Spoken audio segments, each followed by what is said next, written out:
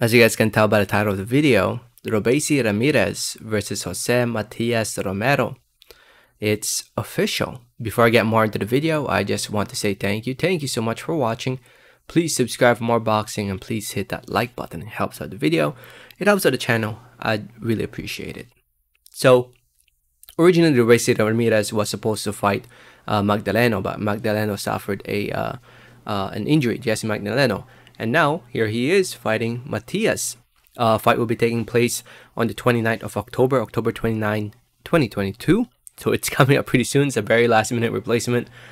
Fight will be the co-feature, the co-main event for the Lomachenko versus Ortiz fight, which will be shown live on ESPN Plus over at the YuLu Theater in Madison Square Garden, New York City, New York, USA.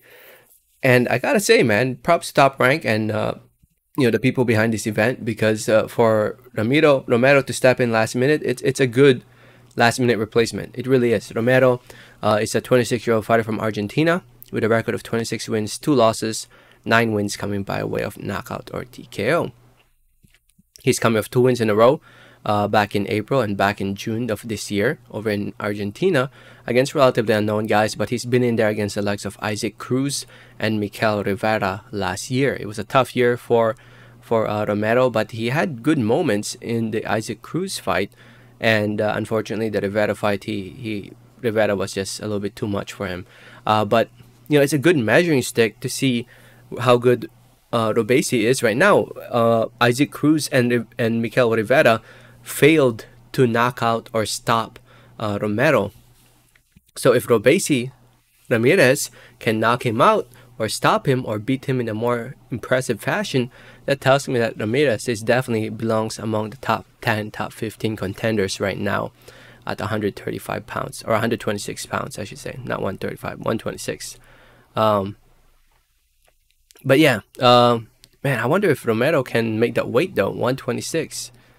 I mean, his last 2 fights were at 126. So he fought Rivera and Isaac Cruz at 135.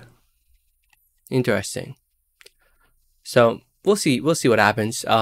It's a good, again, it's a very, very good last minute replacement for Romero to step in to replace Magdaleno.